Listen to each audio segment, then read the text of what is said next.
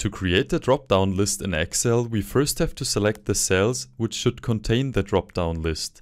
Then we go to Data, click on Data Validation, and here in the Allow drop-down we select the list type.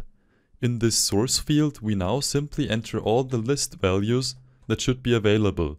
Note that you have to separate the values by a semicolon. Then click on OK, and as you can see, next to the cell you will have this drop-down arrow, and here you will be able to select these values.